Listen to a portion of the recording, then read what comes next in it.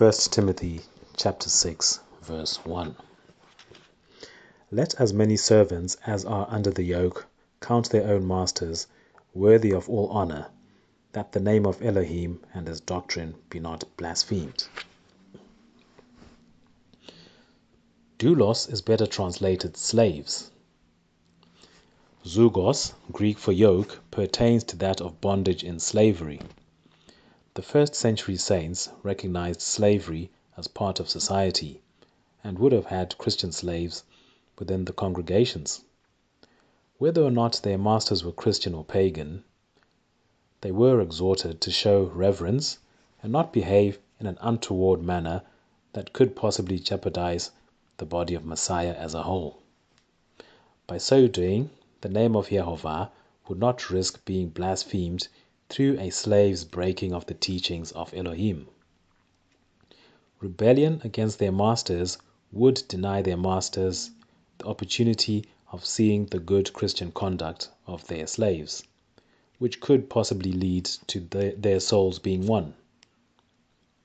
Yehovah's name is blasphemed indirectly by believers who deny others an opportunity to gain entry into the kingdom of heaven through terrible representation of the faith, which may dissuade their souls from being won. This statement of mine is substantiated in Romans 2 verses 23 to 24. Thou that makest thy boast of the law, through breaking the law, dishonorest thou Elohim? For the name of Elohim is blasphemed among the Gentiles through you, as it is written. There is currently a massive conscription of souls into Islam, especially in former Christian nations, due to the lukewarm churches which accept sin in the church, such as homosexuality, abortion, and transgenderism, having made Christianity appear so despicable and undesirable to the point of potential souls for Yeshua being lost to false pagan religions. Note also in Romans 2 verses 23 and 24 that those who are blaspheming the name of Yehovah through preventing would-be souls of Yeshua being won from entering the true faith of Christianity, that the reason that they are doing so is through breaking of the law, as we see in verse 23. Thou that makest thy boast of the law, through breaking the law, dishonorest thou Elohim? So, because in current Christendom the law has not been adhered to and has been abolished from the churches due to misinterpretation of Scripture, this has led to Christianity being a chaotic religion, where there is no order, where everything goes, and apparently all you need to do is accept Jesus as your Savior, say the sinner's prayer, and that's meant to be your insurance from going to hell. But so many deluded souls and deceived souls are in the lap of Satan, satiated to the hilt by his lies and devices, foolishly believing that they're going to heaven, and through their conduct of not obeying Torah, the rest of the world who would want to enter the Christian faith as well are dissuaded by this poor behavior of those who are peddling a false version of the gospel, and by so doing they're blaspheming the name of Yehovah. So this is yet another of countless evidences of the law still being relevant, having always been relevant, will always be relevant forever until heaven and earth pass away. 1 Timothy chapter 6 verse 2. And they that have believing masters, let them not despise them, because they are brethren, but rather do them service because they are faithful and beloved, partakers of the benefit. These things teach and exhort. As for the slaves of Christian masters, they were exhorted not to disesteem them, mostly because they were fellow members of the body of Messiah. Rather, they were to carry out their duties obediently. Although in the body of Messiah, Elohim is no respecter of persons, this does not mean that insubordination may prevail in the worldly ranks of human society. The believing master, being also part of the body of Messiah, is also a beneficiary of the promise of eternal life, provided he ran his course as well as expected of every other member in the congregation. Let's compare this with Galatians 3, verses 28 to 29. There is neither Jew nor Greek, there is neither bond nor free, there is neither male nor female, for ye are all one in Messiah Yeshua. So in spirit we are all one in Messiah, and there's no respecter of persons. However, the reality is that in our society, our society is not spiritual, it is physical. So we are supposed to ensure that we do not express insubordination in the society that we live in. However, when it comes to the congregation of Israel and the body of Messiah, which is the body of Messiah, spiritually there is no respecter of persons. There is no male or female, there is no bond nor free, there is no Jew nor Gentile. We are all one in Messiah Yeshua. Let's also look at 1 Peter 2 verses 17 to 20. Honor all men, love the brotherhood, fear Elohim, honor the king. Servants, be subject to your masters with all fear, not only to the good and gentle, but also to the froward. The word translated froward here in the Greek is skolios, which means crooked or wicked.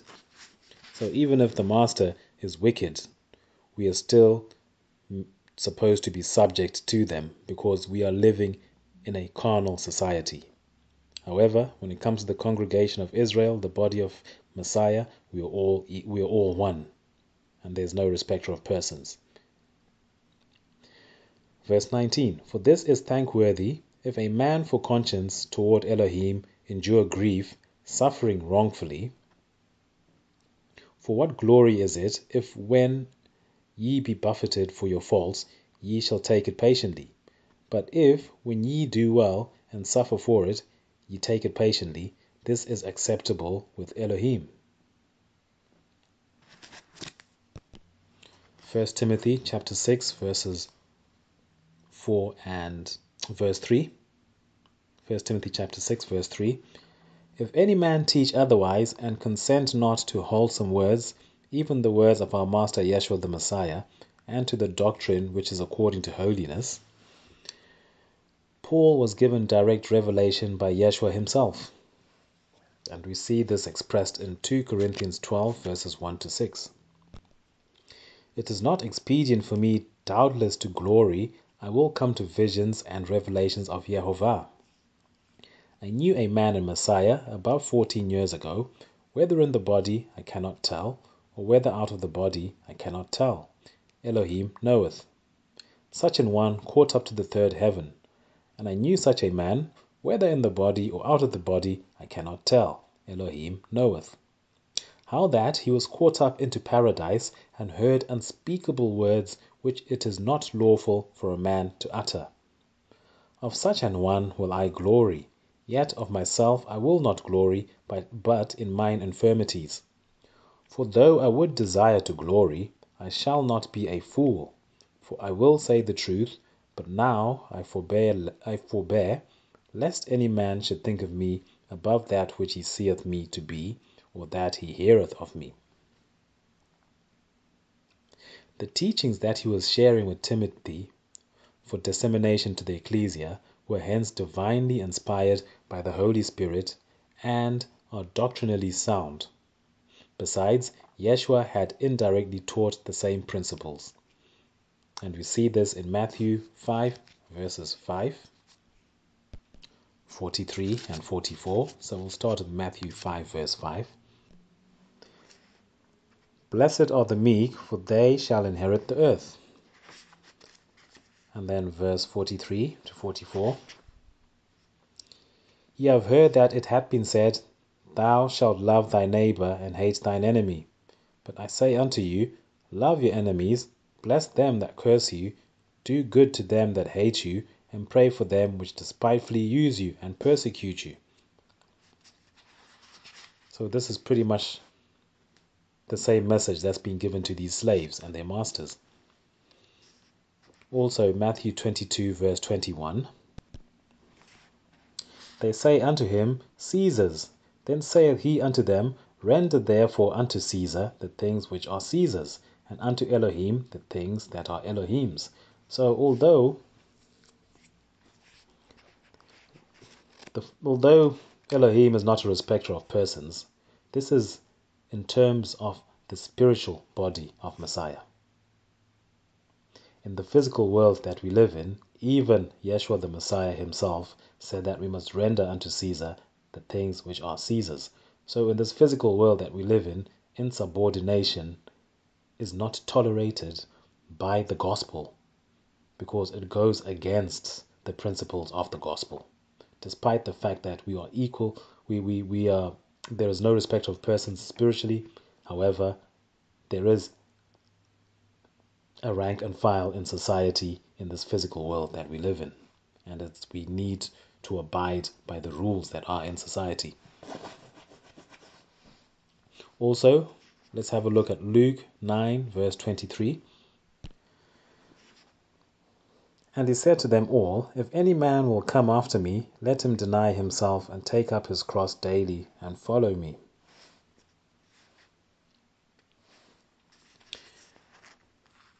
First Timothy chapter 6, verses 4 and 5. He is proud, knowing nothing, but doting about questions and strifes of words, whereof cometh envy, strife, railings, evil surmisings, perverse disputings of men of corrupt minds, and destitute of the truth, supposing that gain is holiness. From such withdraw thyself.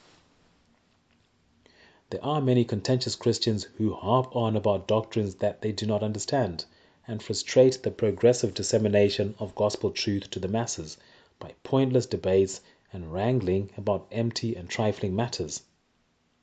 This culminates in jealousy, contention, slander, and evil suspicions. Compare these verses with 2 Timothy 2, verse 23. But foolish and unlearned questions avoid, knowing that they do gender strifes. And also Jude 1, verse 16. These are murmurers, complainers, walking about their own lusts, and their mouth speaketh great swelling words, having men's persons in admiration because of advantage. Such meddlesome individuals have decayed minds, deprived of truth, whose goal is monetary gain. This is truly descriptive of the vultures masquerading as men of the cloth, who twist every scripture in their reach to preach money out of their followers. We are to dissociate ourselves from such agents of the devil. 1 Timothy chapter 6, verse 6. But holiness with contentment is great gain. Piety towards Elohim from a heart that desires not the vain, fleeting riches of this world, is the great acquisition we must aspire for as truly holy saints. Let's compare this verse with Hebrews 13, verse 5. Let your conversation be without covetousness, and be content with such things as ye have. For he hath said, I will never leave thee nor forsake thee. Also Proverbs 16 verse 8. Better is a little with righteousness than great revenues without right. 1 Timothy chapter 6 verse 7. For we brought nothing into this world, and it is certain we can carry nothing out. This plain verse needs no commentary. I shall simply compare Job 1 verse 21 and Ecclesiastes 5 verses 15 and 16. So we'll start with Job 1 verse 21. And said, Naked came I out of my mother's womb, and naked shall I return thither. Jehovah gave, and Jehovah hath taken away. Blessed be the name of Jehovah.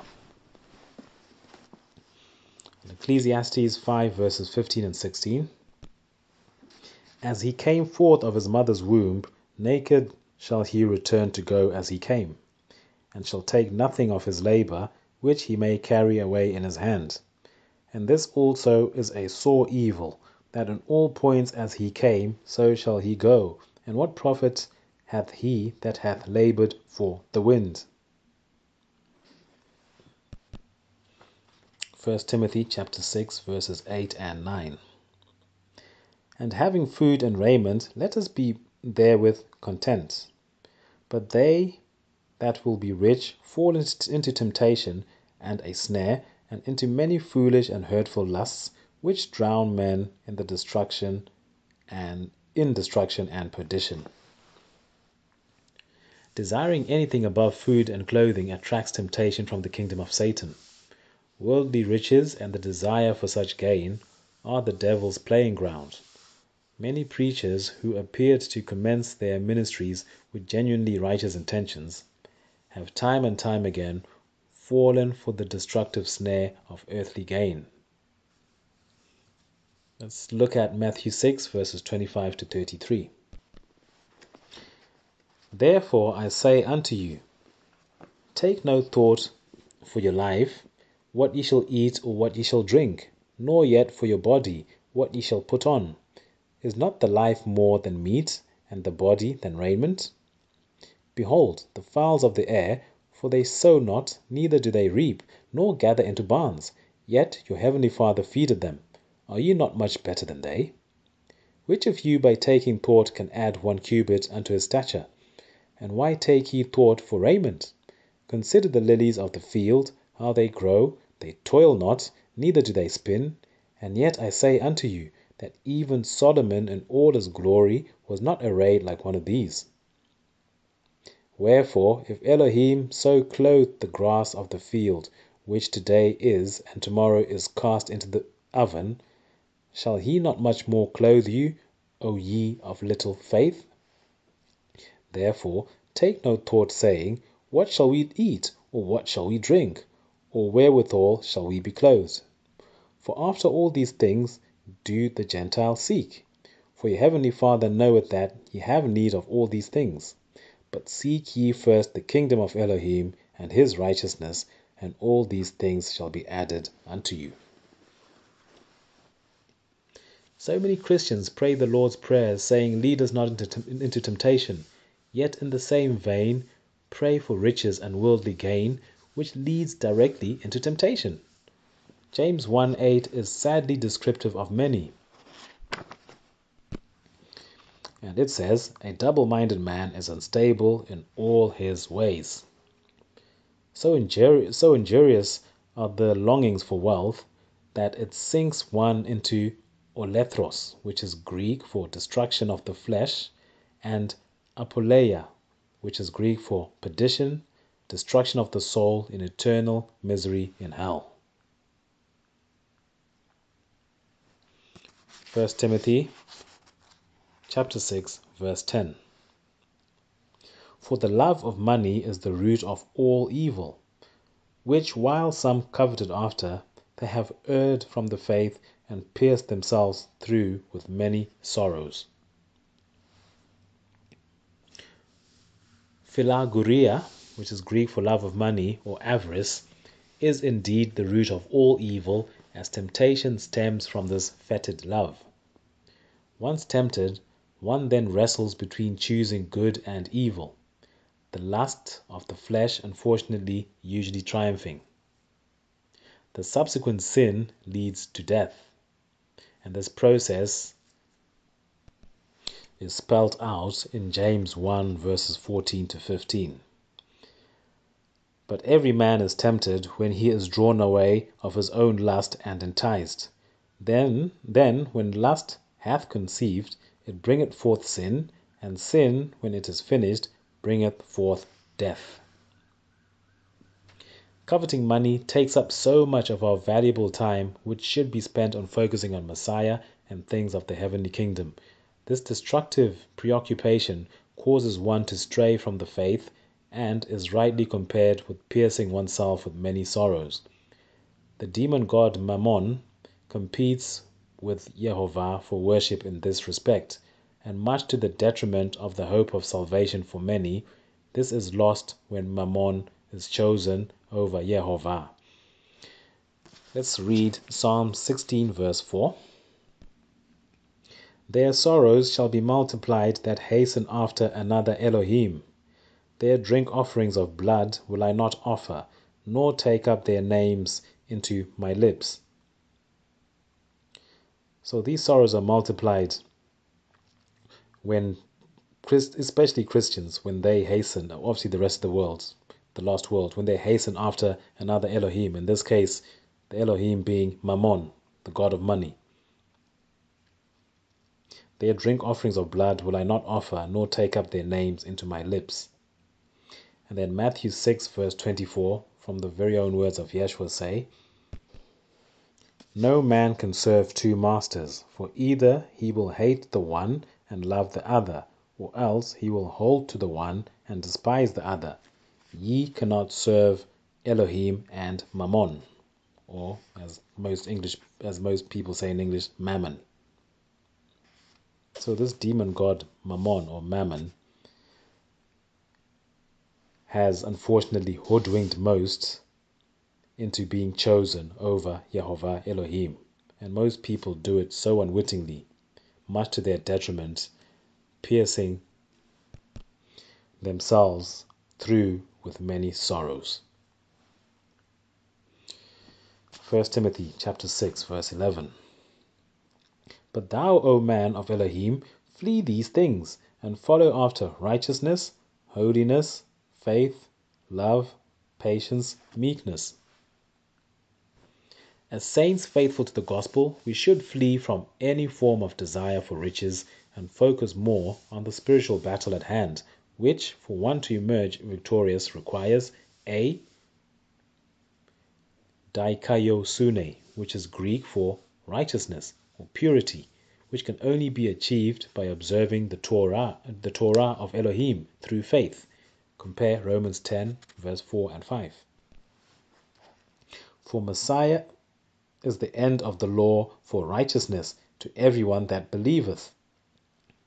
The word end there is the Greek word telos, which means the purpose or the goal or the limit. So Messiah is the purpose or the goal or the limit of the law for righteousness to everyone that believeth. For Moses describeth the righteousness which is of the law, that the man which doeth those things shall live by them.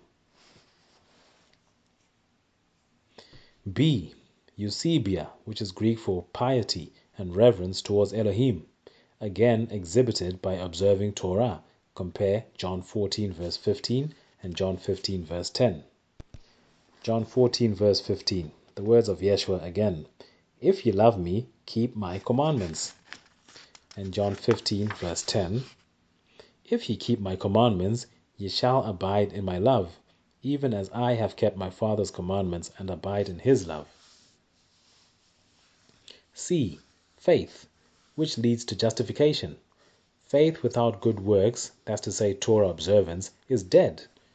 And we see this explained thoroughly in James 2 verses 11, 20, 22 and 24.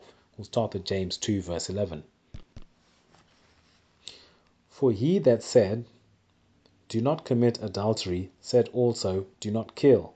Now if thou commit no adultery, yet if thou kill, thou art become a transgressor of the law. And then verse 20 of the same chapter. But wilt thou know, O vain man, that faith without works is dead? Verse 22. Seest thou how faith wrought with his works, and by works was faith made perfect? And lastly, verse 24. Ye see then how that by works a man is justified, and not by faith only. It is so crystal clear. D. Agape, brotherly love in a social or moral sense. E. Patience, which worketh experience against enmity, leading to spiritual growth and greater strength against Satan's kingdom. And we see this explained in Romans 5 verse 4. And patience, experience, and experience, hope. F. Meekness. Elohim saves the meek. Compare Psalms 76 verse 9 and 149 verse 4. Psalm 76 verse 9. When Elohim arose to judgment to save all the meek of the earth. Selah. And also Psalms 149 verse 4. For Yehovah taketh pleasure in his people. He will beautify the meek with salvation. 1 Timothy chapter 6 verse 12. Fight the good fight of faith. Lay hold on eternal life, whereunto thou art also called, and hast professed a good profession before many witnesses. Our Christian walk is a battle which is wholly dependent on faith in Yeshua as our Savior. Without faith as a point of entry, the battle is lost from the outset. This faith leads unto justification, giving us the provision to be redeemed of our sins. Only in such a condition are we then conscripted into the army of Elohim to face the spiritual beasts of Satan. This vicious battle against an invisible enemy determines whether or not one may attain eternal life, which is offered to all contenders. Only those who confess that Yeshua is Lord and fight in faith in him to the bitter end may attain eternal life. Homologeo, translated profess, is better rendered confess. Note that it is necessary to make a public confession that Yeshua is Lord for one to attain salvation promised at the end. Compare Romans 10 verses 9 and 10. That if thou shalt confess with thy mouth the Master Yeshua, and shalt believe in thine heart that Elohim hath raised him from the dead, thou shalt be saved. For with the heart man believeth unto righteousness, and with the mouth confession is made unto salvation. 1 Timothy chapter 6 verses 13 and 14. I gave thee charge in the sight of Elohim, who quickeneth all things, and before Messiah Yeshua, who before Pontius Pilate witnessed a good confession, that thou keep this commandment without spot, unrebukable, until the appearing of our Master Yeshua the Messiah. Martureo, translated witnessed, is better rendered testified, for this verse to be placed in the right context. Yeshua testified before Pilate that he is the Messiah. We see this in Luke 23 verses 2 to 3. And they began to accuse him, saying, We found this fellow perverting the nation and forbidding to give tribute to Caesar, saying that he himself is Messiah, a king. And Pilate asked him, saying, Art thou the king of the Jews? And he answered and said, Thou sayest it. Also in John 18 verses 33 and 37. Verse 33, Then Pilate entered into the judgment hall again and called Yeshua and said unto him, Art thou the king of the Jews? Then verse 37, Pilate therefore said unto him, Art thou a king then? Yeshua answered, Thou sayest that I am a king. To this end was I born, and for this cause came I into the world, that I should bear witness unto the truth. Everyone that is of the truth heareth my voice. Timothy was charged to also keep this confession he had made and to keep the commandments given him. This he was to do without blemish, without cause for reproach, until Yeshua's return. Every generation has pretty much believed that they are living in the end times. From the first century Christians till now, an imminent return of Messiah has been anticipated. It is wise to live in great expectation of his return, as we are told that he shall return as a thief in the night. Compare Matthew 24 verses 42 and 42 to 44. Watch therefore, for ye know not what hour your master doth come. But know this, that if the goodman of the house had known in what watch the thief would come, he would have watched and would not have suffered his house to be broken up. Therefore be ye also ready, for in such an hour as ye think not, the Son of Man cometh. 1 Timothy 6 verse 15. Which in his times he shall show who is the blessed and not and only potentate, the King of kings and masters of masters. Paul undoubtedly was given similar revelation to that of John. Compare Revelation 19 verses 11 to 16. And I saw heaven opened, and behold, a white horse, and he that sat upon him was called Faithful and True, and in righteousness he doth judge and make war. His eyes were as a flame of fire, and on his head were many crowns, and he had a name written that no man knew but he himself. And he was clothed with a vesture dripped in blood, and his name was called the Word of Elohim. And the armies which were in heaven followed him upon white horses, clothed in fine linen, white and clean. And out of his mouth goeth a sharp sword, that with it he should smite the nations, and he shall rule them with a rod of iron, and he treadeth the winepress of the fierceness and wrath of El Shaddai. And he hath on his vesture and on his thigh, the proper translation there should be banner, because tattoos are outlawed in Torah, but we'll explain that when we do the teaching on Revelation one day. And he hath on his vesture and on his banner a name written, King of kings and Master of masters.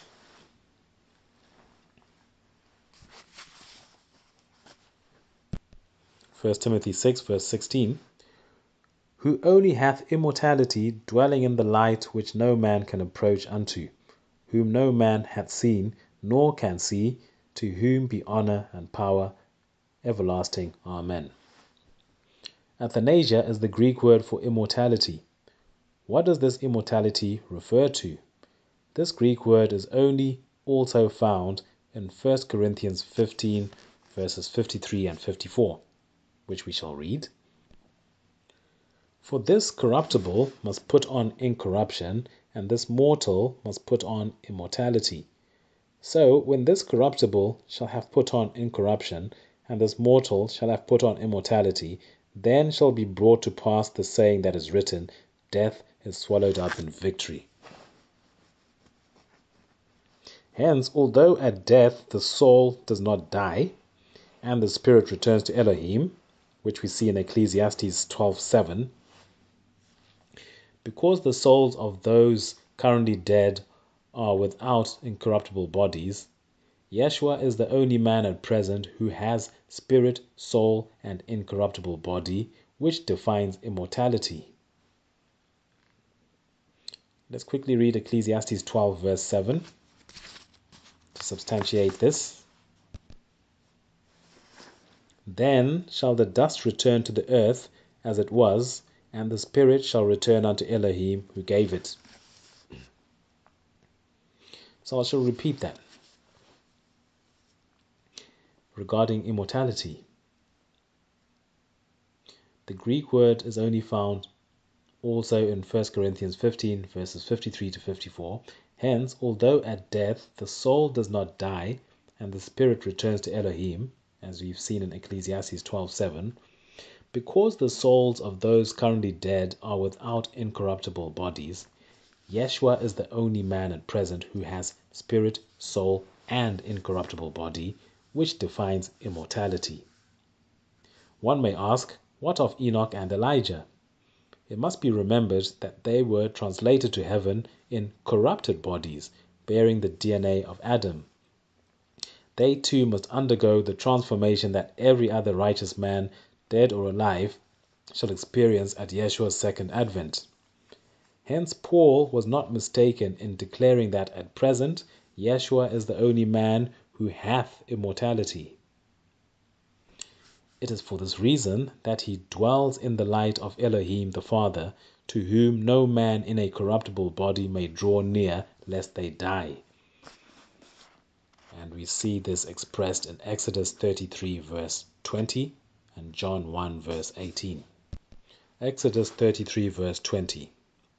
And he said, Thou canst not see my face, for there shall no man see me and live. This is Yehovah speaking to Moses. And also in John 1 verse 18, No man hath seen Elohim at any time, the only begotten Son, which is in the bosom of the Father, he hath declared him.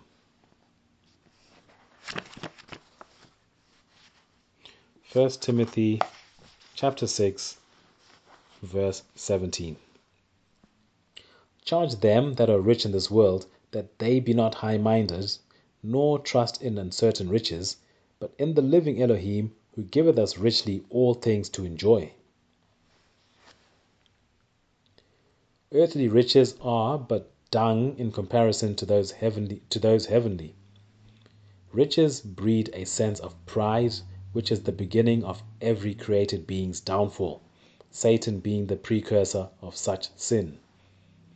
It is foolish for one to depend on earthly riches which cannot be taken into the afterlife, as expressed in Matthew 6 verses 9 to 21. Matthew 6 verses 19 to 21. Lay not up for yourselves treasures upon earth, where moth and rust doth corrupt, and where thieves break through and steal. But lay up for yourselves treasures in heaven, where neither moth nor rust doth corrupt, and where thieves do not break through nor steal. For where your treasure is, there will your heart be also. And Proverbs 11 verse 28. He that trusteth in his riches shall fall, but the righteous shall flourish as a branch. Instead of preaching earthly riches in the pulpit, pastors and preachers are supposed to be teaching the complete opposite. That's to say, piety, giving to the poor, and gathering riches in heaven. Let's read Revelation 3 verse 14 to 18 again. And unto the angel of the church of the Laodiceans write, These things saith the Amen, the faithful and true witness, the beginning of the creation of Elohim. I know thy works, that thou art neither cold nor hot. I would thou wert cold or hot. So then, because thou art lukewarm, and neither cold nor hot, I will spew thee out of my mouth. Because thou sayest, I am rich, and increased with goods, and have need of nothing, and knowest not that thou art wretched, and miserable, and poor, and blind, and naked. I counsel thee to buy of me gold tried in the fire, that thou mayest be rich, and white raiment, that thou mayest be clothed, and that the shame of thy nakedness do not appear, and anoint thine eyes with eye salve, that thou mayest see. This describes the greater majority of Christendom in our day, which is a great pity. 1 Timothy chapter 6 verse 19. Laying up in store for themselves a good foundation against the time to come, that they may lay hold on eternal life. Paul has repeated several times the need to hold on to eternal life. It is imperative that we understand that eternal life is not guaranteed to the believer. One must fight that good fight to the end. It is more difficult for the rich person to hold on, as money, being the root of all evil, allows satanic forces to use the pursuit of riches to tempt the conscience of the soul into making bad choices, to please the lusts of the flesh. By so doing, sin buds and ultimately leads to death, which in essence means loss of that eternal life promised to those who are able to overcome to their dying day. Let's read Mark 10, verse 24 and 25. And the disciples were astonished at his words. But Yeshua answereth again and saith unto them, Children, how hard it is for them that trust in riches to enter into the kingdom of Elohim. It is easier for a camel to go through the eye of a needle than for a rich man to enter into the kingdom of Elohim. 1 Timothy chapter 6, verse 20.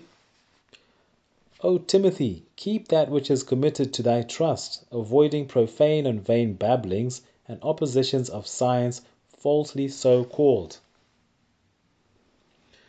Paul entreats Timothy to keep parakatatheke, which is Greek for a trust or thing consigned to one's faithful keeping, used of the correct knowledge and pure doctrine of the gospel, to be held firmly and faithfully, and to be conscientiously delivered unto others. So quite a bit of a mouthful, but that's ultimately what the word means. He was equally advised to shun unhallowed, empty, useless discussions and oppositions of gnosis, which is Greek for knowledge, especially of things lawful and unlawful to Christians. This is the only place in the Bible where the word science is used, yet in another 28 cases in the New Testament it is rendered knowledge pertaining to Torah. There is a deluge of false knowledge which, since the so-called Enlightenment, championed by Voltaire in the 18th century and beyond, has corrupted the true knowledge of Elohim. There are indeed innumerable branches of false sciences in our midst, which have led billions down a path of destruction. Evolution, psychology, the Big Bang Theory, New Ageism, Theosophy, the Kabbalah, and Christian Science are but a few of the myriad of false sciences concocted in the very pit of hell. 1 Timothy chapter 6, verse 21. Which some professing have erred concerning the faith, grace be with thee. Amen. The first to Timothy was written from Laodicea, which is the chiefest city of Phrygia Pakatiana. Many a professing Christian, through belief in these false forms of knowledge, all Gnostic and diabolical in nature, have strayed from truth and greatly jeopardized their hope of eternal life, of which Paul so desperately reiterated we cling onto till the end. In closing, Paul closes off by wishing grace upon Timothy, which is his classic way of ending his epistles.